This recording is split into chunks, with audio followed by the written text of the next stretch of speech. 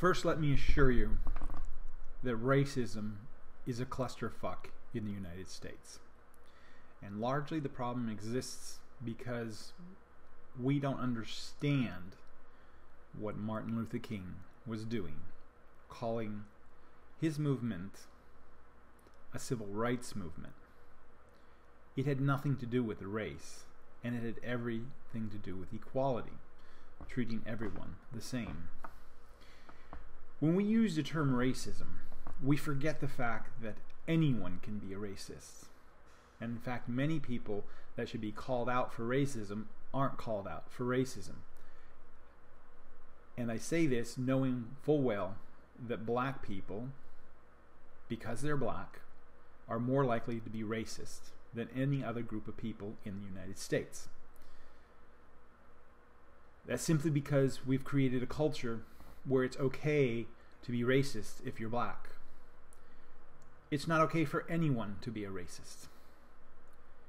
And it's time everyone stands up for racism and points to people and say, you know what? That's racist. Don't do that.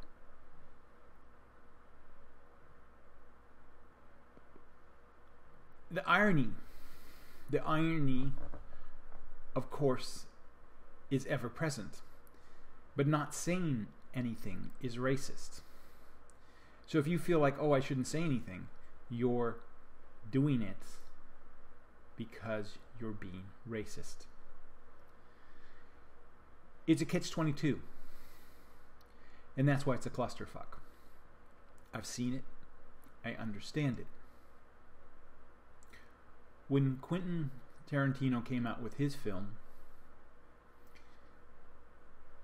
that used the term nigger a lot,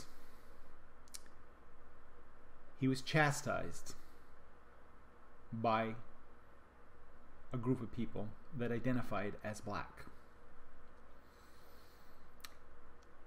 The reality is, no one gets a privileged position. No one can say what I can and can't say because of the color of my skin. I can't do it to you, you can't do it to me, we can't do it to each other. He can say whatever the hell he wants to say, however he wants to say it, if he thinks it tells the story better. If it makes it a bad story, then shame on him. He screwed up. He told a bad story.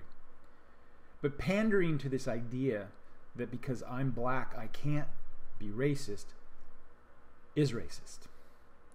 It is in the same way when a woman says I can't be sexist because I'm a woman is sexist. The thing is, we need to recognize that the same principles being applied incorrectly in feminism is being applied incorrectly in racism. And we need to quit making dividing lines where we need to be, shall we say it, collegial, fraternizing, sororitizing with each other. Making these artificial barriers due to some physiological difference is dangerous. And we're doing way, way too much of it.